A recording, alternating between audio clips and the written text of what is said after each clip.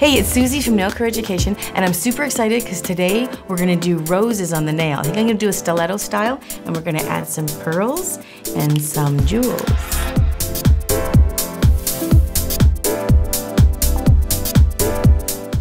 This hand here is completely filled and prepped, ready to go. So if you're a nail technician, you'll know how to do that ahead of time. That should be prepared and prepped.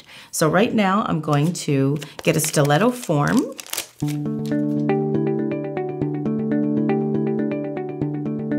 And I'm going to extend all of these fingers first with a stiletto shape. And I'm going to be doing white roses, so therefore I'm going to put a white French down underneath. So if the white roses have any gaps in between them, you'll see the French white underneath, and it'll still make it look like a white bed.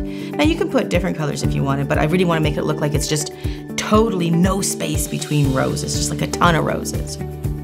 So like what you'd see, maybe roses on the side of a cake, wedding cake coming down on the side like that. So put your form on.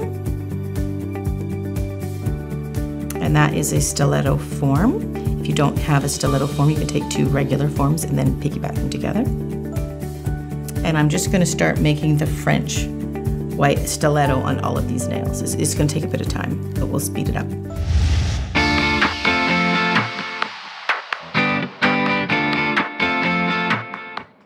I'm not gonna do this very high as a French. It's actually gonna be a little bit lower so I can fit the nail bed of flowers in it without making it appear too high. So I want it to blend in with the nail as opposed to sitting on top. So I'm gonna make this French very, very thin.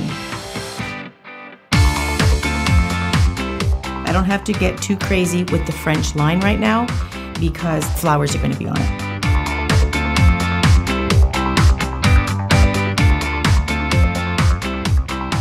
So it doesn't matter about your product control so much as far as the white against white. It doesn't have to be super smooth again because you're putting flowers right on top. We're just trying to get a platform for the flowers to sit on top of.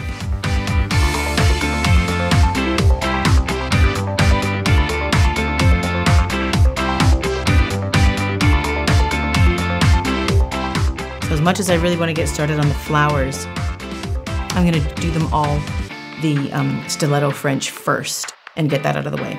And then I can just go crazy with the flowers, just adding them all in at once. Kind of get in a groove. So, as soon as it dries, and that's how you can tell, that clicking sound, you can take it off if you feel comfortable. Oh, it's not quite dry on the tip. Let's just leave it there. Okay, so I'm just gonna form and do all the rest of the fingers and get the white done. And again, the white, you can put pink on underneath. You can put any color you want, really. I'm just putting the white on, so if there's any see-through between the flowers, you'll just see the white under it. You won't see any other color. I just want it to look really white. Sometimes my index is hard to form because it's so pointy. When I first saw the stiletto, I didn't really like them. I thought they were really creepy. But now, I've really come to love them. Okay, it's very awkward doing your own hand sometimes. Again, we're not looking for that perfect French. There's something about us techs, though, to always want to try to do a perfect French when we're faced with that. Tip when you're doing a perfect French, work with a very dry ball. Keep your brush dry and clean. You don't need to make your product control blend really well with each other because it's not going to be a solid white that we're going to see. All the roses are going to be right on top of it. So it doesn't have to be very smooth and even under here.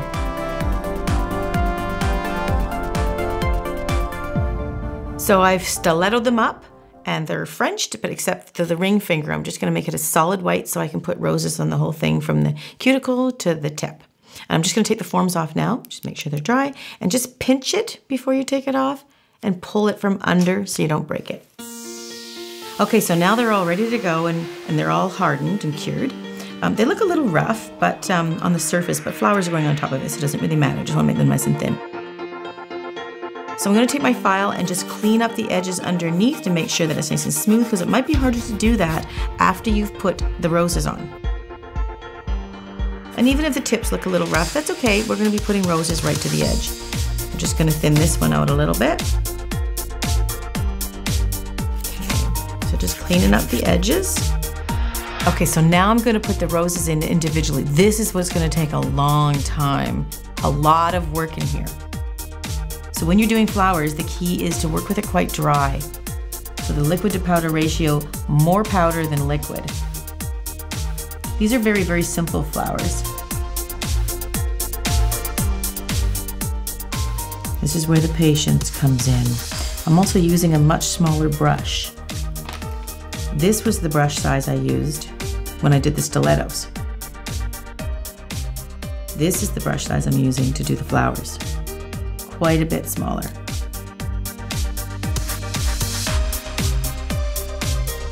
When you do the outside petal of one rose, go ahead and do the outside petals of other roses to let that dry. If you put more petals in here right away, it'll look mushy. It'll all blend into one. But if you put your little petal on there and let it dry and then put petals in later when it's dried, it has a little more definition, looks a little more like a flower.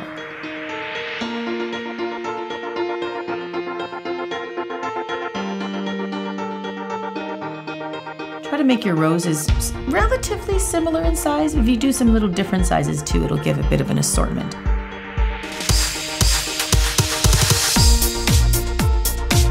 It's starting to look like flowers.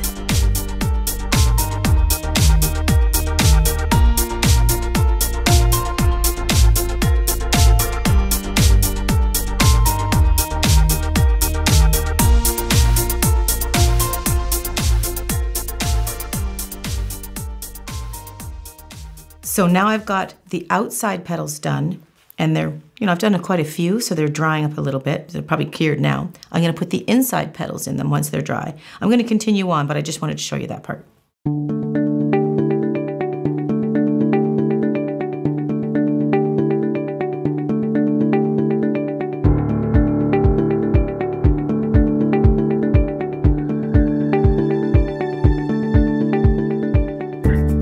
This is also the time when you want to put in your pearls or your caviar.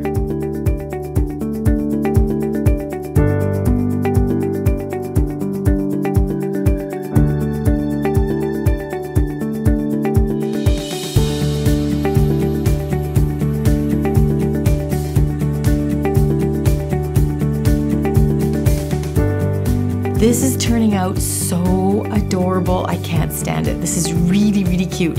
So I put some beads in there, pearls, and all the roses and the rosebuds are in there. And now I'm just gonna do all these fingers. So it's gonna take quite some time, probably maybe 2 hours. So I'll get back to you when it's done and I'll show you the finished result. Okay, that didn't take long at all, just about an hour and a half, and it turned out really good. I'm really happy with them. As far as top coat, don't put a top coat on your flowers. You want it to look rather matte. The top coat should be just on the nail bed. That's where it should be. It looks really, really good that way.